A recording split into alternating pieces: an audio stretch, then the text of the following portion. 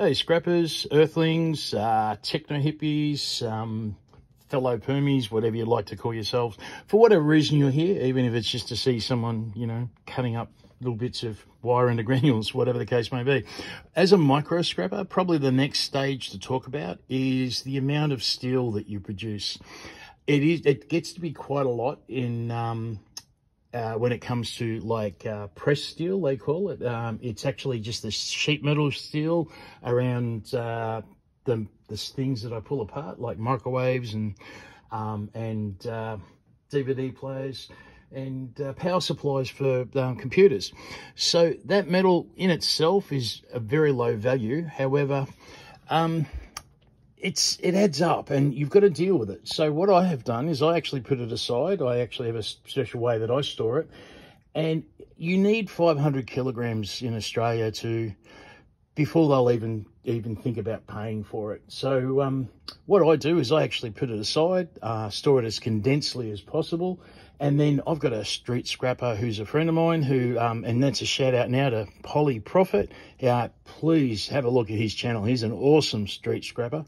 And I've got to say that I do miss street scrapping, and I do get quite a bit of pleasure out of watching his things. Also E-Waste-Ben, he's also another street scrapper that I watch occasionally. But I have organised with Polly Profit that I put all my steel aside, and then when I've got enough of it, what I'll do is I'll actually just store it in microwaves. So I actually scrap the whole humble microwave, and what happens is all the sheet metal ends up in the larger ones, and the smaller ones I put in the heavier steel, which you get a slightly different price for. And the heavy steel is also known as insize. It's got to be about 3 mil thick, roughly, before it's considered insize, or what we used to call heavy gauge steel in the old days.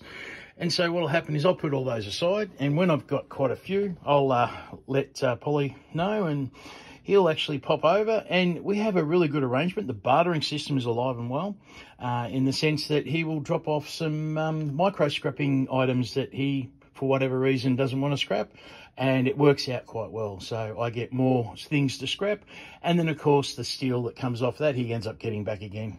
So it works out quite well. He then usually picks this up on a steel run, so it makes it extremely efficient. I love efficiency. My OCD will come out in these videos, of course. But if you get a chance, go and have a look at Polly Profit's website. His YouTube channel. My apologies. And also, yeah, don't be scared to check out E-Waste-Ben. He's a bit of a legend, that man. I haven't met him yet, but yeah, I've got a feeling I'll bump into him one day. But okay, well, that covers steel. And any questions, chuck them in the comments. Thanks, guys.